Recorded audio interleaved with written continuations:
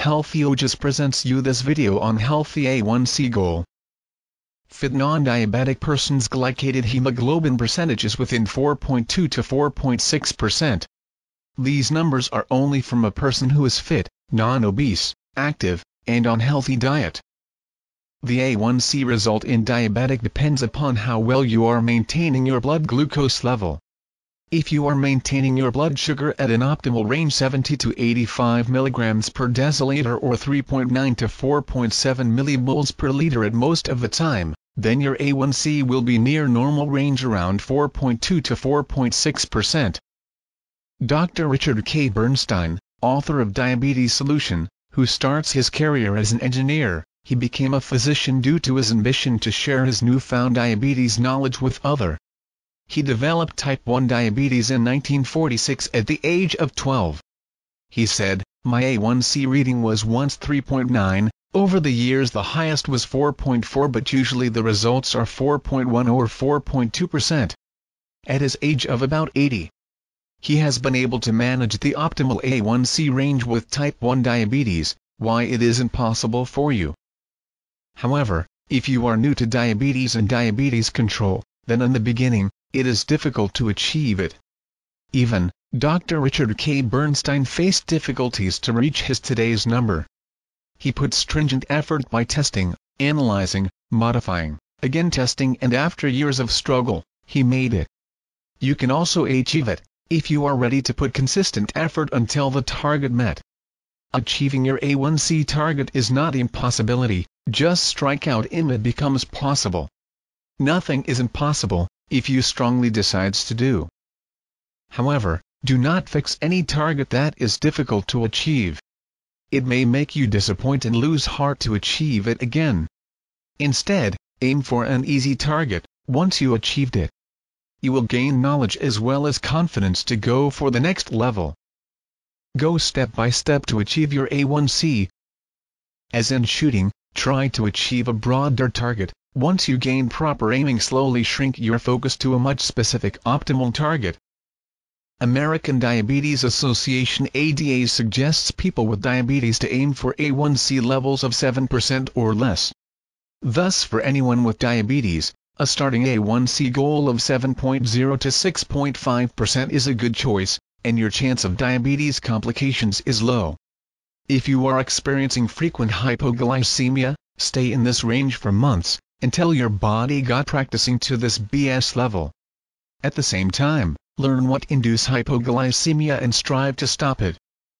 Once you have gained expertise to stop frequent hypoglycemia, proceed to pre-diabetic range of 5.7 to 6.4%. Medication alone cannot make any magic. You have to take nutritious diet by cutting down your carb intake, and increase in physical activity plus regular exercise. Once you have adapted to your lifestyle changes without frequently hypoglycemia, you can aim for an A1C range of 5.2 to 5.6%. Illness can raise your blood sugar level. You should prevent illness and manage it promptly. Lack of sleep will affect your blood glucose as well as your dieting habit. Never compromise restful sleep. At this stage, you have gained mastery in glucose management. You can now try achieving suboptimal A1C range of 4.7 to 5.1%. To reach this target, you may need further to cut down on carbohydrate and increase in physical activity. At this range, your chances for the diabetes complications are almost zero. Keep it up. Learn to manage stress and avoid fight-flight situations. These fluctuate your blood glucose level. The final best optimal A1C range is 4.2 to 4.6%. This is the range of the healthy non-diabetic range. Thumbs up. You are a master of diabetes management. Share your expertise in diabetes forum and help others. Achieving your target, A1C even just 7.0 to 6.5% is not an easy job. It requires patience, interest to learn, ability to analyze, willpower to accept failures, and stick with lifestyle changes. If you have trouble at any target range, simply stay at that range for some months until your body practicing to the BS. Once your BS stabilizes, you feel comfortable and gain confidence, then you can try reaching next target range. Every individual is different, your mileage may vary YMMV, so a healthy A1C is possible for your friend but will be difficult for you or vice versa. You need to find the right A1C target at that time that best suits your body. Does a lot of testing and finds what works best for you? If you are having any health concerns such as gastroparesis, delayed gastric emptying, then it will be very difficult to reach the target A1C range. A cord study shows intensive glycemia treatment is dangerous. Is it true?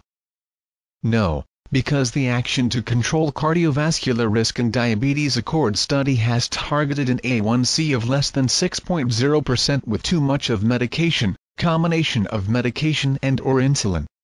Additionally, the Accord study advised their patients to take low-fat means high-carb diet for their blood glucose control. Too much of the carb, treated with an increased blood insulin level, hyperinsulinemia by insulin secretagogues drug or insulin, which is a risk towards hypertension, coronary artery disease, and cardiovascular disease.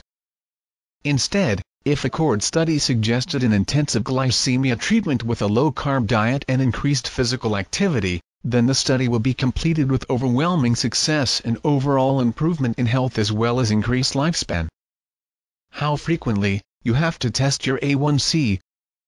Once diagnosis diabetes, it is good to have at least 4 A1C tests per annum, that is once in every 3 months. If you are more health concerns, it is up to you to have A1C test even monthly until reached your target by modifying treatment regimen. Do not forget your A1C decides your risk for diabetes complications. Once you have reached your target A1C, and it has stabilized at that range, then you can reduce taking A1C test to 2 to 4 times yearly. If your A1C is in the higher side, do not be panic, you can lower it with some consistent effort. Subscribe to our video channel for interesting videos and visit Healthy-ojas.com for useful information on diabetes, cholesterol, high and low blood pressure, eye and sleep problems.